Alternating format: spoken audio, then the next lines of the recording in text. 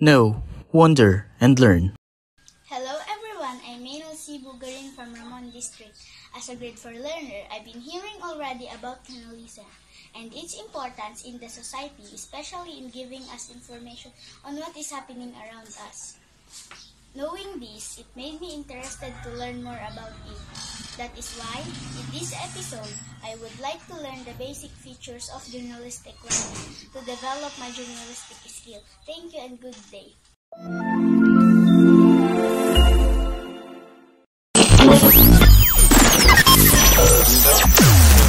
Your communication hub and literary arts center of SDO Isabela. SDO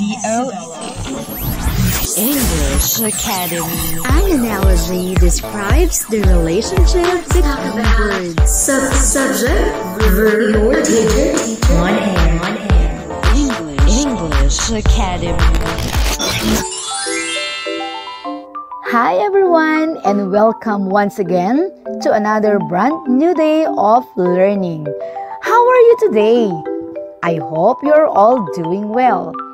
You are listening to another DepEd School on Air for Grade 4 English through Radyo Eskwela sa Isabela. I am your radio teacher, Mrs. Marilu Laborte Ramos. Today we will have another fun-filled learning in the English Academy. So, sit back and relax, for I'll give you an exciting lesson that you'll surely enjoy. Are you ready, kids? Yes, Ma'am! Before we start, make sure that you already ate your meal or snack. Find a spot at home where you can clearly hear our broadcast. Set your mind and heart for another enjoyable day with English subject. Are you excited to learn about our new lesson today? Yes, Ma'am! That's great. Let us have a brief review of our previous lesson, which focuses on distinguishing fact from opinion in a narrative. What are the concepts that you still remember about this lesson? That's right. A fact is a statement that is true and can be verified objectively or proven. In other words, a fact is true and correct, no matter what. While an opinion is a statement that holds an element of belief. It tells how someone feels. An opinion is not always true and cannot be proven. Always remember its difference, okay? This time, let us turn a new leaf in your journey in English 4. Writing stories are quite fictional in nature. And this time, you will be oriented with the world of truth and accuracy. Are you curious now, my dear learners? Yes, Ma'am! When you hear the word journalism, what comes into your mind?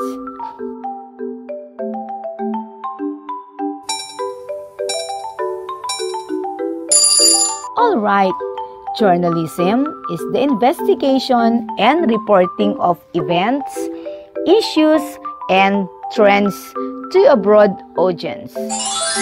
Maybe many of you are fond of reading newspapers or articles, or even listening and watching news and features of our day-to-day living. Maybe some or many of you wants to become a broadcaster or journalist. Am I right? Yes, Ma'am! I can also see the faces of your young journalists who missed the press season this year.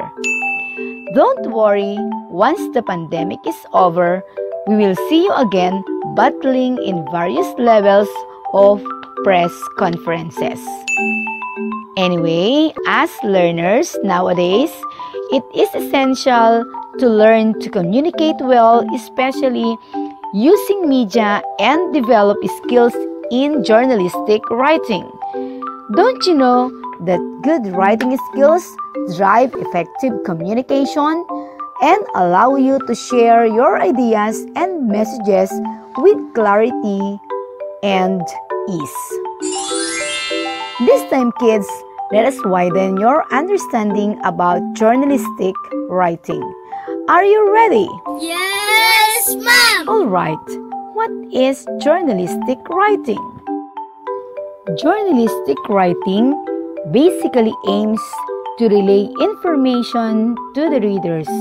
It is another form of reporting which can either be in print like your magazines and newspapers or in broadcasts like what we hear over the radio or watch from daily news TV or even to what we scan from the internet. And as you will be engaged to journalistic writing, it is a must for you to learn about the ABCs of journalism. Do you have any idea, kids? Alright, listen intently as you learn from this episode.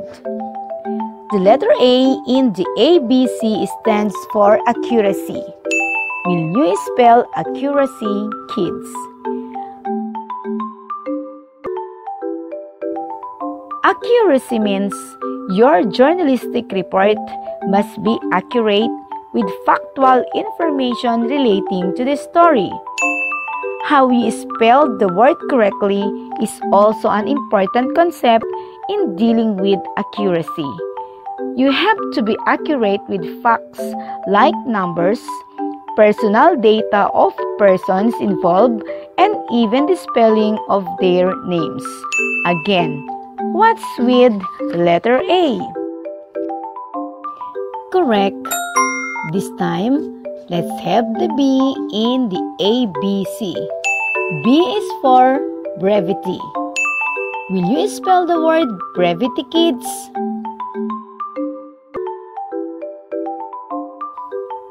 That's B-R-E-V-I-T-Y, brevity. This means reports must not include noteworthy expressions. When writing, you only need to include relevant statements. You have to avoid unnecessary repetition. Again, what's with letter B? Very good. Do you have an idea with the letter C? Alright, C is for conciseness. Will you spell the word conciseness, kids?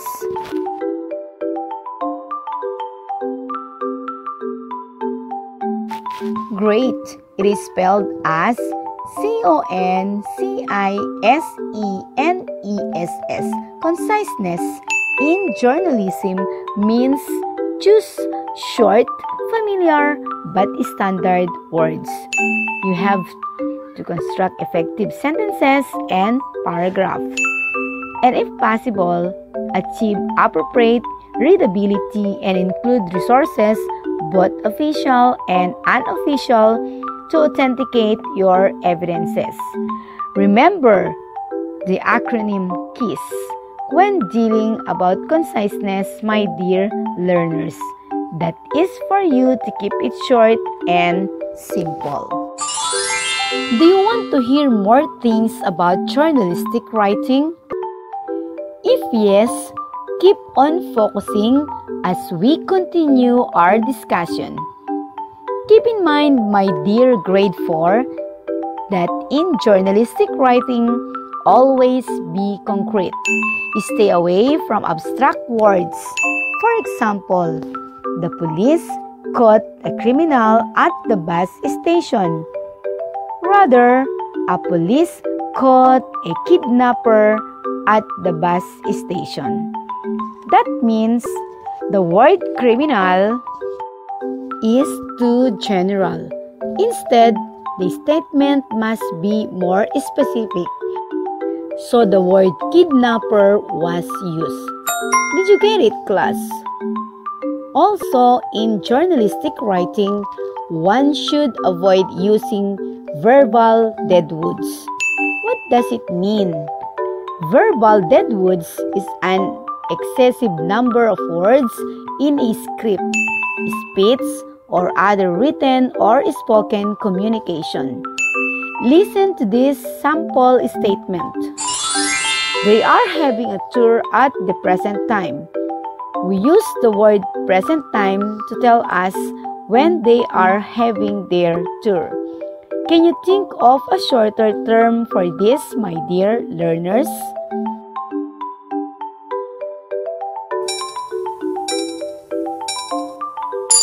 Correct. Instead of using present time, we can just use the word now. Rather, the sentence would now be, they are having a tour now. Did you get it, kids? Yes, ma'am! Very good. This time, kids, we will discuss the 7 key features of journalistic writing. And as we go on with the discussion, try to take note of the following. But wait for you to be guided well. You may grab a newspaper or your school paper available at your houses. Come on, kids, look for one. You may have the old ones as long as you can still read them.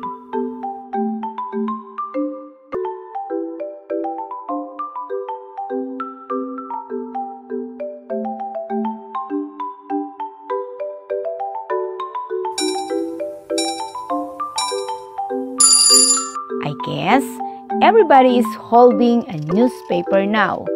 So let's proceed. The first thing that you should be familiarized with is the headline. Will you repeat the word headline for me? Newspapers use catchy, bold headlines to grab your attention. If the headline is not eye-catching and interesting, then the reader won't read the article. Example headline is, DepEd announces dates for graduation day. Moving Up writes. The headline tells us what's the report all about. It's like a title of a short story. Did you see some headlines on the newspaper you're holding? Yes, ma'am! The second term in journalistic writing is the lead, or the introduction of our journalistic report. Lead spells as L-E-A-D, lead. This is the first sentence underneath the headline that should give the reader more information on the story and sum up what is good to be about. Listen to this example. The Department of Education announced the scheduled date for graduation and moving up rights of students in public schools in the country. Technically, the headline is the shortest version of the lead. Can you still follow with the material with you? Number 3 is the paragraphs. In journalistic writing, one sentence is equivalent to one paragraph. The information you gathered as the reporter must be divided into several parts to help your reader clearly understand the information on the story. Paragraphs must be written in the past tense because you are reporting on something that has already happened. Also, your paragraphs must be in the third person because you are writing about somebody else. Therefore, you should not use the pronouns I, we, and you as the subject. Instead, you will use the third person pronouns such as he, she, it, or they. Can you now point out the paragraphs from the news you are holding? Number 4 is the data in your journalistic report, which may either be fact or opinion. Your previous lesson taught you how to identify statements which are facts and opinion, and this matters too in journalistic writing. In newspaper reports, it is but necessary to use many facts to tell the stories. Reporters often use the 5 W's: who, what, why, where, and when, to give the reader as much information and detail as possible. Meanwhile, stating your opinion has a separate place in journalistic writing, like what is presented in your editorial or column section, but still, facts must be there to support the reporter's opinion. So always value facts, okay? Did you know that there's another way for you to provide facts? Yes, and that's another feature of journalistic writing. These are the statements coming from the persons directly involved in the story or persons who are in authority to share their opinions. We call this as quotations. Will you repeat the word for me? Very good. Quotations or speech marks tells us what those involved said. For example, it was the scariest moment of my life, the 31-year-old owner told us. Usually, this type of statement are enclosed with quotation marks if the reporter presents it in direct speech, meaning quoting directly what the person said. Can you cite sentences with open and closed quotation marks from the news stories you have now? Yes, ma'am! Now kids, will you scan the other pages of the newspaper you are holding? What attracts you the most? That's correct. I know you are looking at the pictures now. Am I right? And that's the next feature of journalism, the set of photos.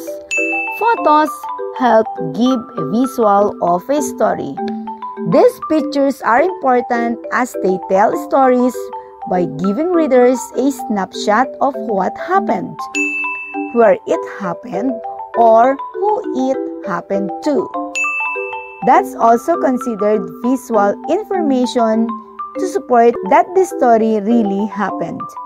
In photojournalism, action shots with emotions are the best pictures to show a story. Whoops!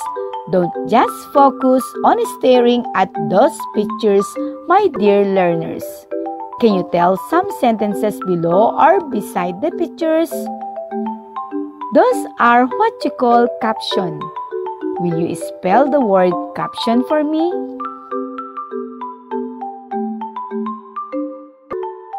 Alright, a caption is a short, concise sentence explaining what is happening in the photograph. Usually, it is also answers the 5 WH question words. But in writing your caption, it must be in present tense, okay? That is for you to intensify the action being done from the photo or picture. There you have it, kids. I hope you understood the important points to consider in journalistic writing, and I know you are now ready for some activities for you to enhance your skills. Remember, in journalistic writing, we should focus on information which are accurate, concrete, and concise by avoiding verbal deadwoods. Also, you were given the important features in journalistic writing such as the headline, lead, paragraphs, data, which can either be fact or opinion, quotations, photos, and their captions. As to the basic guidelines in coming up with a good journalistic report, just keep on listening because we will discuss this in our next episode. Will that be okay? Yes, ma'am! Alright, this time, I want you to bring out your activity notes and write the date today. What you need to do is to identify the term that I am describing in each sentence. Don't worry, I will give you the first letter of the term as your clue. Okay? Yes, ma'am! Here's for number 1. What J refers to the investigation and reporting of events, issues, and trends to a broad audience? I repeat. What J refers to the investigation and reporting of events, issues, and trends to a broad audience? You may now write your answer.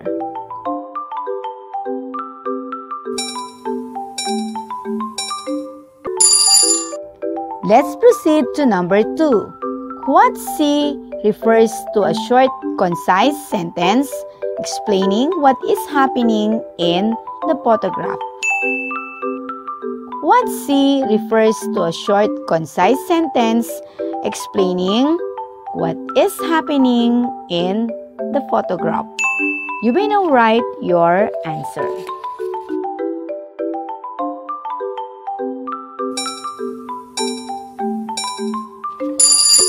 Let's proceed to number 3.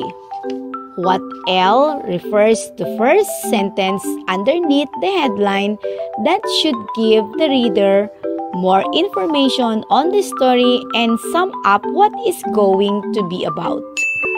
I repeat, what L refers to the first sentence underneath the headline that should give the reader more information on the story and sum up what is going to be about? You may now write your answer.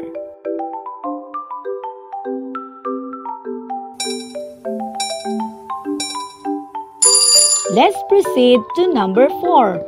What Q refers to a speech mark or a statement coming from the persons directly involved in the story or persons who are in authority to share their opinions?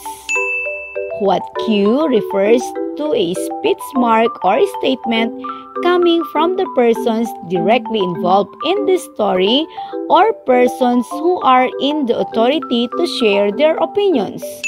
You may now write your answer.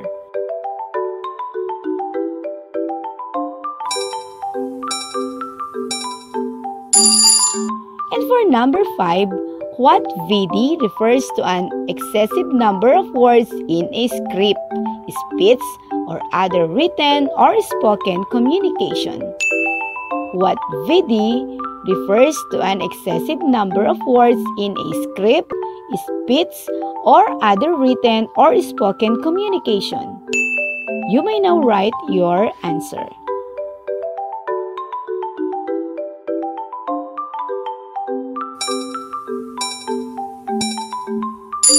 Are you done rewriting the sentences? Yes, ma'am! Great! Let us now check your answers. Listen very well to the correct answers. The answer for number 1 is journalism. Did you get it right? The answer for number 2 is caption. Did you get it right? The answer for number 3 is lead. Did you get it right? The answer for number 4 is quotations. Did you get it right? The answer for number 5 is verbal deadwoods. Did you get it right?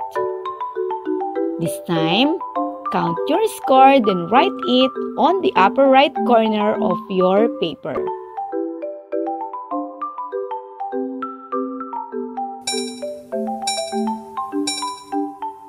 Let's applaud to those who got perfect score.